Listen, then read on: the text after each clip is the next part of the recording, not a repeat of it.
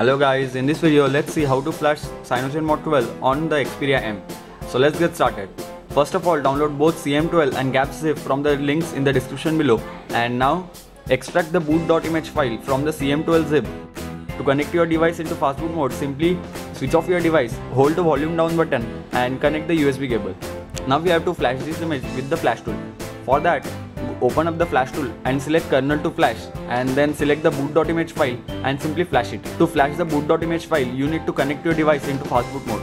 After you have successfully flashed the boot.image file from the CM12 zip, then just switch off your device and then once again switch on your device. When the LED turns to purple color, hit the volume down button so that you will boot into TWRP recovery. So as you can see over here, we have successfully booted into TWRP recovery. So the first thing that is recommended to do is back up the current ROM, so that if something goes wrong afterwards, you can simply restore that backup and you will be on safer side. So just go ahead and select backup. Now if you want to store this backup to your external SD card, then select the storage option over here and select micro SD card and hit OK. Now this backup will be saved on the external SD card, and if you want to rename the backup, then you can simply name it whatever you want over here. Then hit the enter button over here and then select swipe to backup. This will back up your ROM and this may take some time. So we have successfully backed up the ROM.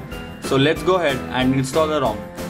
For this video, I am going to install the ROM from the pen drive, that's the OTG cable over here, and you can install the ROM from OTG cable too, so don't worry. Now select wipe and just swipe to factory reset. This will wipe your data, cache and Dalvik cache, so you don't have to separately go and wipe cache and Dalvik cache again. So now even the wipe has been completed, so hit back and now go to install and hit storage over here and select the storage wherever you have put the CM12 zip and the GAPZIP. I'll give the link of these files in the description below, so don't forget to check them out. For me it's USB OTG cable, so I'll select that and hit OK. And now go to the folder over where you have put the CM12 zip, and now select the CM12 zip and just swipe to confirm flash. Now this will flash the CM12 zip, and after this we will flash GAPS and then we'll reboot to system. So now even the ROM installation has been completed. Now select install and select the GAPS package over here. This is specifically made for Lollipop ROM, so flash these GAPS only and do not flash any 4.4 GAPS. So now we have successfully flashed the GAPS too. So now you can simply go back and reboot to system, so that we'll boot into CM12 now. And if you were installing this from USB OTG cable, then you can remove it, simply remove it now. Now we should boot into Cyanogenmod 12, and the first boot may take a longer time, so do not worry, let the device boot by itself. So as you can see over here, we have successfully booted into the Lollipop ROM. So let's go ahead and take a look how the Lollipop ROM looks on the Xperia M.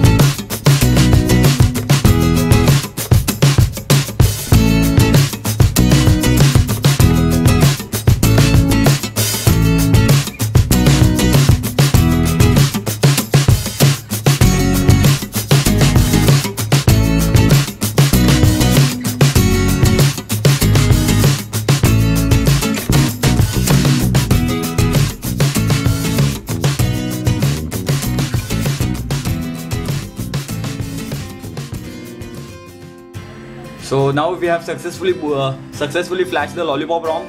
So I have earlier used this ROM for around 2 to 3 days, and the ROM is working perfectly fine and almost everything is working. You can use this ROM on daily basis even if the ROM is in alpha mode right now. So the work done by developers for the Xperia M is really great, and thumbs up for that. Don't forget to hit the like button for the developers who developed this ROM. So this is it for this video guys, thank you for watching, and don't forget to subscribe to the channel and check out my other videos too. So thank you guys, thank you.